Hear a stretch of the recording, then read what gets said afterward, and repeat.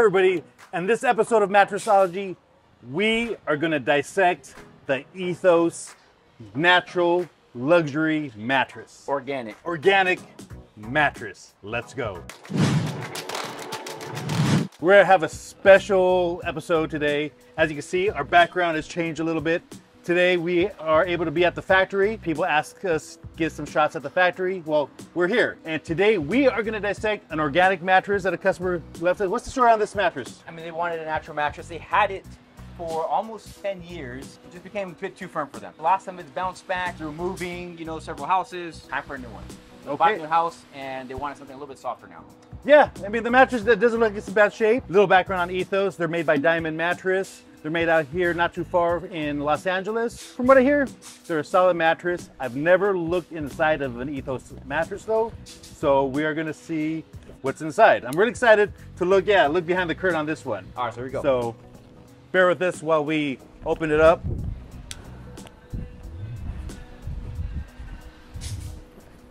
We usually start from the bottom up. Today, let's start from the outside in. So what do we have here, Gabe? Imagine it's organic cotton since it's an organic mattress, so I would say it's an organic cotton. You got it tufted it, so little fabric button tufts. Which tufting, that I like tufting. I am a fan of tufting for the most part. Alternative is glue for a lot of companies.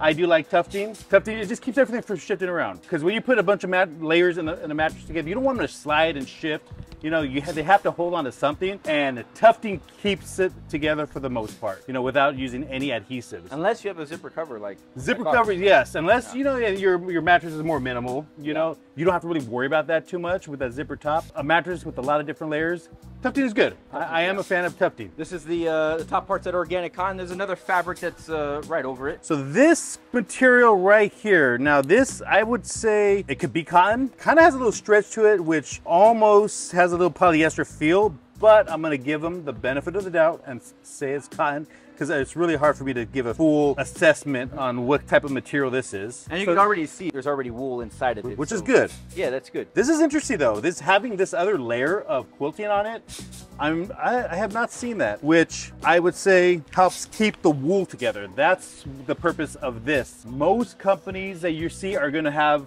the wool quilted into this ticking. But because of the tufting, they wanted a little bit of stretch, I assume.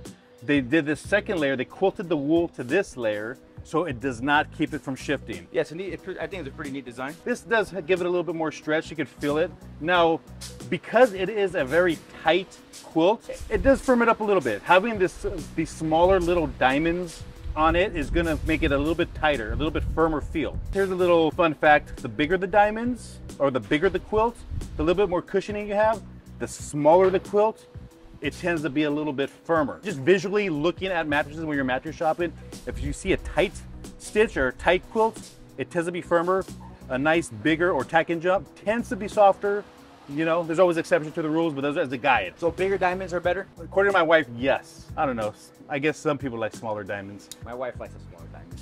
Okay, yes. Let's open this up for the next layer. And it's actually a good significant amount of wool. We're gonna just open this whole thing up. Inside of it, you can kind of see the like the flakiness of latex, and over time it kind of like oxidizes and it can start hardening, right? And it also happens with foam and memory foam too. You will see it more in latex because it is a natural material. So the base layer, you got 6 inches. 6 inches of the base layer. This is from here to here is the base layer. This is where most of the support is going to come from. You want most of the support to come from the base layer, and then this is the comfort layers where most of the pressure relief come from. Just doing the math, it's going to be like about 3 inches, but just so you can see it, about 3.5. It looks like it was 2 2-inch layers, but like this at the edge right here got a little bit compressed. But here's also the thing with latex, right? It comes in 6-inch blocks. Yes. And you're slicing it, and it's a harder material to slice. Because latex is not the same as cutting foam. So with foam, it's a pretty easy cut. Latex, because of just the way it is, how durable it or flexible it is going to be a bit more challenging to cut. This feels like a softer top layer. This one definitely feels a bit firmer. Yeah, I would probably say a medium firm. And then you got the base layer. And by visually, Gabe, what would you say? What kind of latex are we dealing with? Man, it's pretty beat up, but it actually does kind of look like Talalay right here on the top. If I had to guess, I would say Talalay. Kind of hard to tell for how old it looks, but when you see the insides of it, it looks like Talalay. Plus a little bit more of like the open cell like structure. I was at the Diamond Mattress Factory not too long ago, and I know they do use Talalay on a lot of their mattresses too.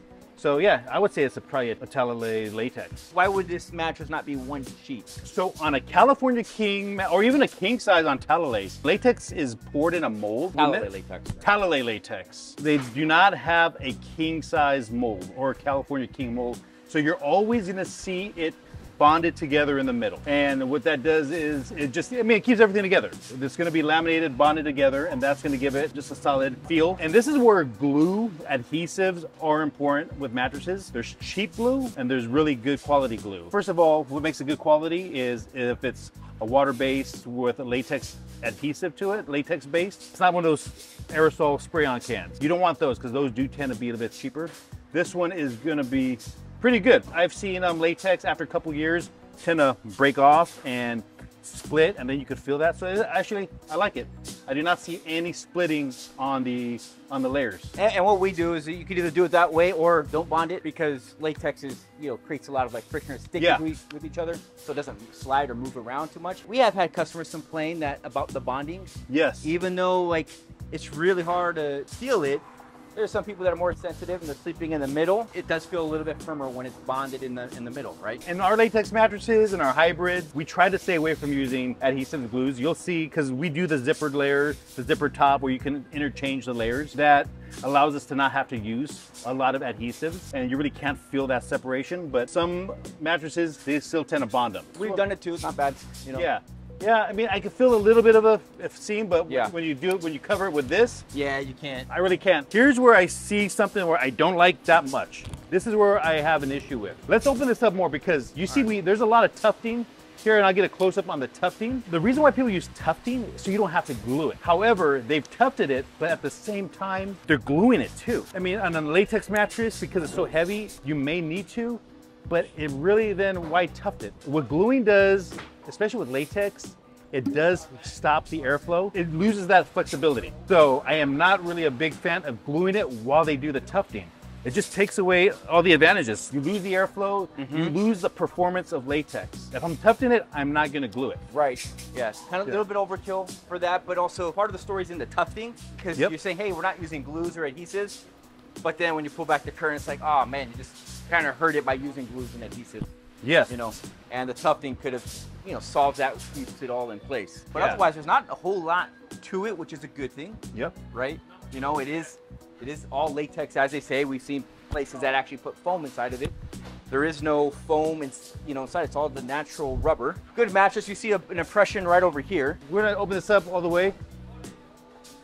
Yeah, see it as we're cutting the tufting. You see? So I want you guys to see the tufting up close. So what they do, they put a big needle in here.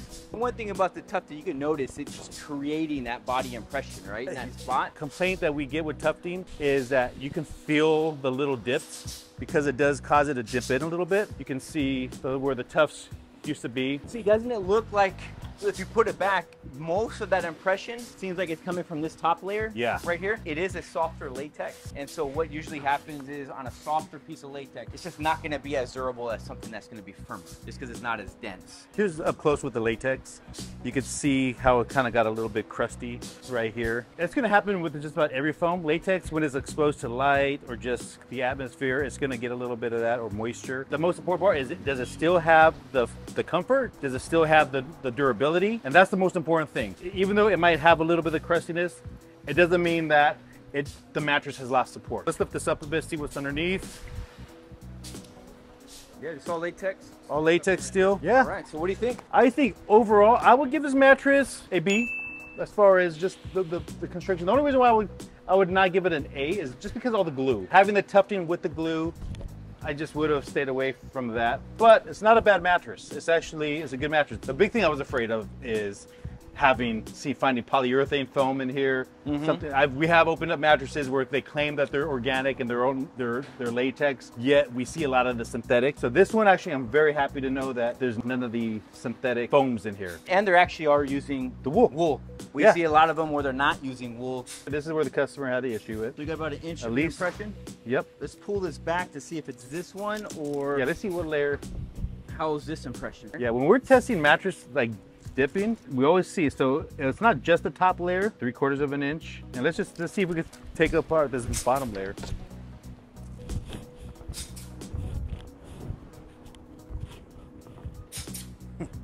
Well, maybe we just destroyed it. yeah. If it wasn't glued, it'll be easier to pull it apart and Yeah. see what happened. But this is the Ethos Organic Nurture Luxury Medium. Here's one thing too. With organic, there's a lot of little stipulations for us to be able to say organic. There's no such thing as organic tallow.